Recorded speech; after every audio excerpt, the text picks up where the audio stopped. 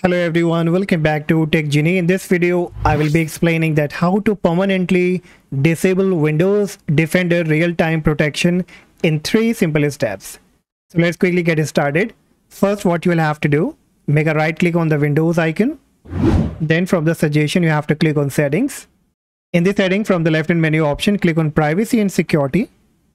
Then click on Windows Security. Then click on Open Windows Security. Click on Virus and Threat Protection. Under Virus and Threat Protection setting, click on Manage Setting. Disable the Real-Time Protection. Disable Cloud Delivered Protection. Automatic Sample Submission and Tamper Protection. Once done, close it. Next, click on your Windows search.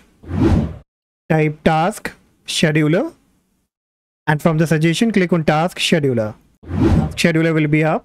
Now here from the left hand menu option, click on Task Scheduler Library, double click on it, then double click on Microsoft, then double click on Windows.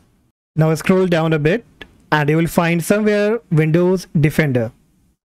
So keep scrolling down until you find Windows Defender. Once you get it, click on it.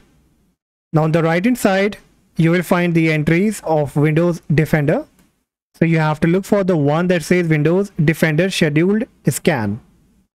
So make a right click on it, choose Disabled. Do the same with the other one, Windows Defender, disable it. Once you are done, you can close it.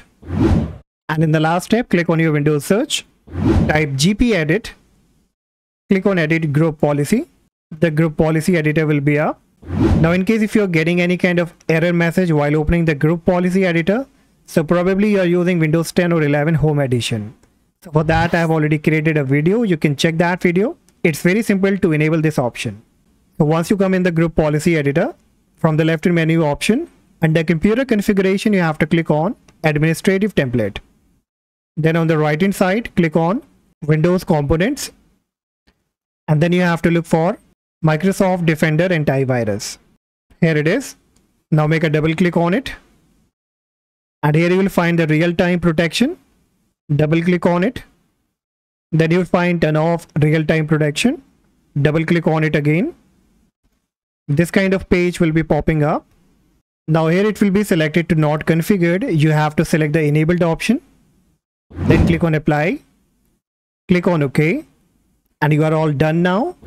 Now if I make a restart, so I will show you that how exactly it works. And the Windows Defender real-time protection has been completely and permanently disabled.